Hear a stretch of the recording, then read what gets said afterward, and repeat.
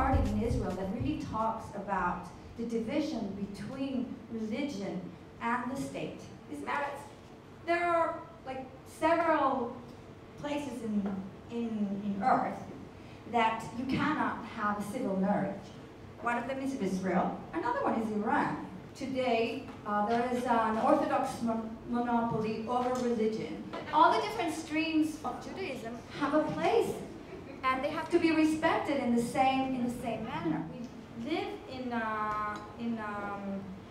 society where we have to be able to respect the beliefs of one another. So this year, the poorest country in the OECD was Mexico, the population, okay? And this year, Israel took its place. In Israel, there are 800,000 children that live in poverty.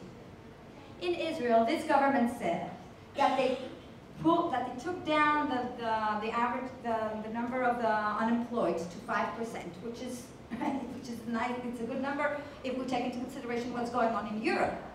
But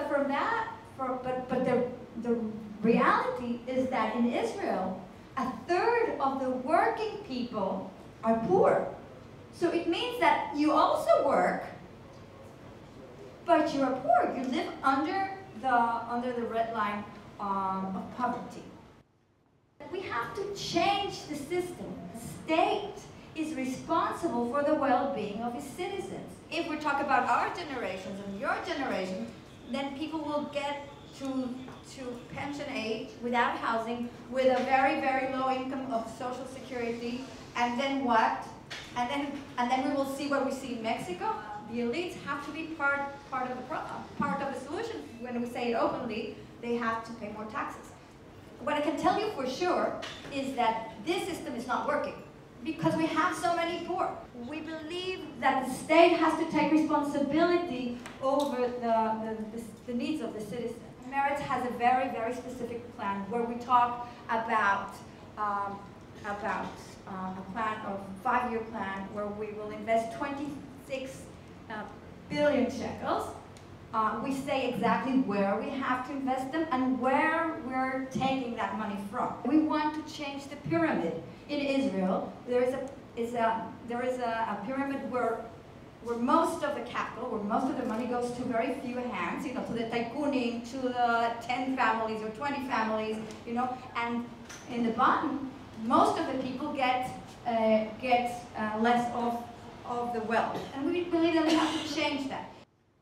Meretz is the only party today that is being led by a woman, okay? Zehava Galon. And if I get elected, we'll be the first party ever in the Israeli Knesset that will have a majority of women. Today, there are only 27 women members of Knesset of 120. Meretz is the only party that really, besides the Greens, that has a very understandable green agenda. To talk about urbanism, to talk about how you plan cities. We also talk about legalization of marijuana. Okay, we're the only party that regarding security, we believe that an integral part of the security of Israel concerns reaching an agreement with the Palestinians and with the Arab world. As long as we have occupation, Israel can't really be a democracy.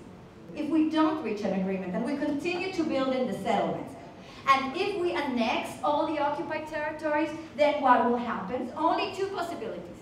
Either Israel will become an apartheid state, or there will not be a Jewish majority in Israel. When the right wing talks about, you know, we don't have to reach an agreement, we have to keep all Eretz Israel for forever and ever, they never give us a solution to those two things, either apartheid or a non-Jewish majority. We want to find a solution that will enable the state of Israel to continue to exist as the Jewish state. We are always very proud to say that we're the only democracy in the Middle East. but we have to take care of democracy. Meretz is not talking about one-state solution. We're talking about two states that they have normal relationships between the states. We have borders, we have economic relations. The world is getting really tired and fed up with the Israeli-Palestinian conflict. And so if we don't reach an agreement personally with the Palestinians, then the world will vote, and in the end, you know, in the Security Council of the UN, the Americans will not veto it anymore, or the UN will create a Palestinian state. But then the real security of interests of Israel will not be put on the table. The voice, the most clear voice you have in favor of democracy and against racism and xenophobia is Meretz. When you vote Meretz, you actually have two votes. You vote for Herzog as Prime Minister because we are going to recommend him. But on the other hand, you vote for all the values that Meretz represents. We also believe that that the Arab Party is also a partner for government. Actually, we are the only ones that say that. If you want Herzog to be Prime Minister, pragmatically, you need Meretz. Change is possible. I think that Israel can be an amazing country. It's imperative in these elections, I think, to give a chance to what you feel in your heart and to the values you represent and vote for Meretz. What's happening now today regarding the asylum seekers is, I think it's one of the darkest spots in Israeli society. And why is that? Because we're a society of refugees. My grandparents, all of our grandparents were refugees, either from Europe or from Arab countries. And so we have to know that that when people are running from troubled countries, we have to lend them a hand. What I believe in, and my party says, is that we have to give them a working permit in order to allow them to do work that no Israelis want to do in agriculture and in hotels, that will spread them out in different communities. The people of South Tel Aviv will not suffer the massive numbers of people in the same place that have no job. Why this government does not want to give them working permits? And what you have to do, as in a lot of things, is ask the question, who is earning from that? And who is earning from not allowing these asylum seekers not to work?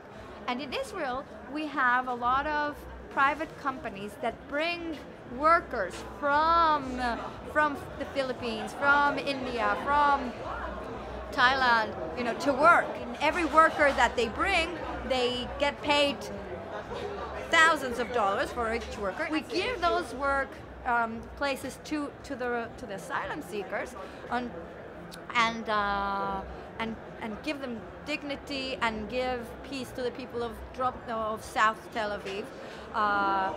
But I think that the political power that those owners of those companies, they have too much political power, and that's why the laws are not passing, and that's why everybody is suffering. And also the question of the prison, Israel creating a prison in the middle of the desert, okay, where in the beginning the first bill that passed said that you can bring people, you know, asylum seekers for 3 years to incarcerate them without any charges just because of the fact that they're being here illegally. It is unheard of and completely anti-democratic. So I'm really, really afraid of what's happening to Israeli democracy, and if we don't take care of it, and then we will really be losing our country as we know it. I really like the fact that she's from another country and that she moved here. It shows, first of all, the diversity in the Knesset. Me, as somebody who also moved to Israel, it's nice to hear that other people do it as well and why they did it, and the fact that you left a country that you were comfortable in to move here. I think it's also really important that there are more women in the Knesset, and I think the fact that Meretz has so many women in their party is awesome.